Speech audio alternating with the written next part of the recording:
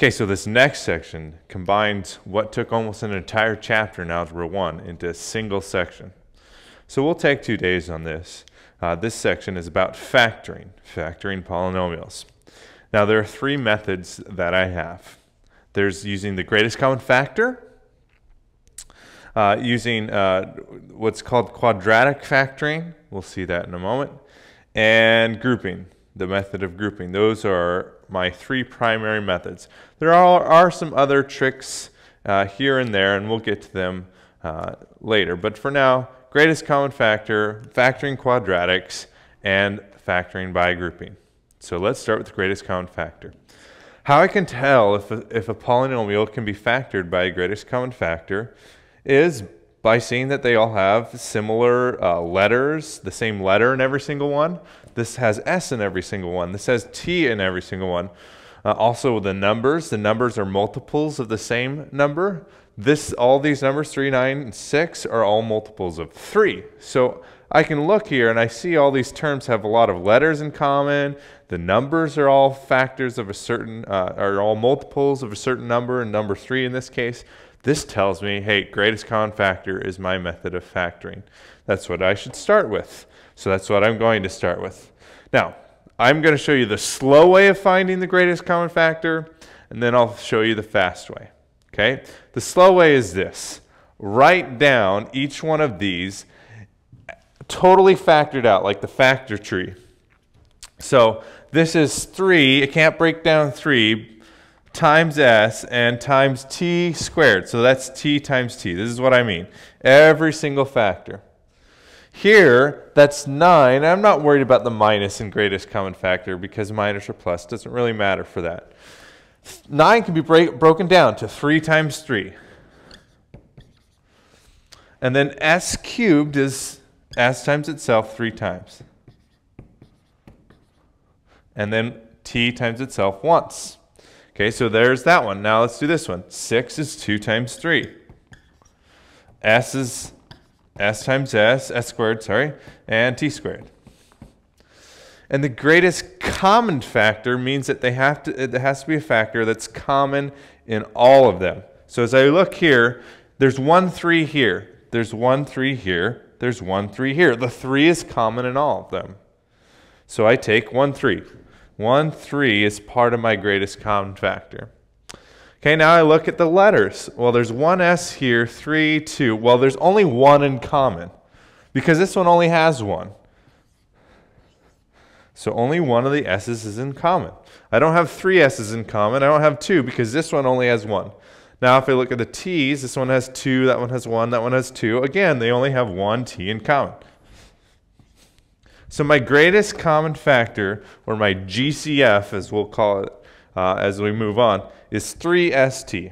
3 times S times T. That's the greatest common factor.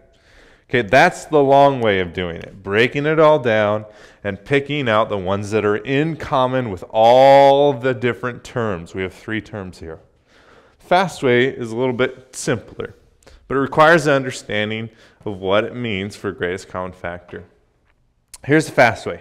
Look at the numbers, 3, 9, 6. What number goes into all of them? What's the biggest number that goes into all of them? And that number is 3. Sometimes it's this simple, sometimes the numbers are a little more complicated, but in this case you can see 3. And then the next thing is, do they have letters in common? Okay, they all have S's. So I'm going to take S, now I need to know what power. And to determine this, you just look at the lowest power. 1, 3, 2. Lowest power is 1, so I took 1. Look at the T's. T squared, T, T squared. They all have T, so I know T is going to be in here. And the lowest power is 1. So I leave it as 1. Now, if this had all been T squared, then the lowest power would be 2. I'd put T squared. Okay, so again, look at the numbers. Take the biggest number that goes into all of them. Look at the letters. If they have them all in common, all the way across in every term, take the lowest power. That's how you can determine the greatest common factor quicker. Okay, now for the second part. This is like the reverse distributive property. Factoring is kind of like that. It's either reverse distributive, reverse double distributive, so it's going backwards. So when we do the distributive property, we multiply this times whatever's inside.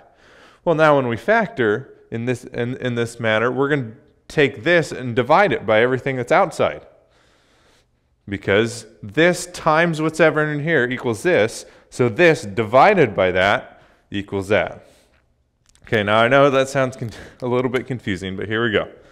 I'm going to go 3st squared, and I'm going to divide it by the greatest common factor. If I do that, 3st squared over 3st, I'll see that the 3 cancels, the s cancels. T squared over t, well, that's just t. So I'm going to write t. If I do it here, negative 9 s cubed t over 3st, I get negative 3 for the number, negative 9 over 3. S cubed over s is s squared. And t over t, though, that cancels. And then for my last term, plus 2, because 2 over 3 is, 6 over 3 is 2. S squared over s is s. T squared over t is t. And so I have now factored. Whenever you factor, there's going to be at least one parenthesis in your answer. Sometimes 2, sometimes even more than that. In this case, I have 1.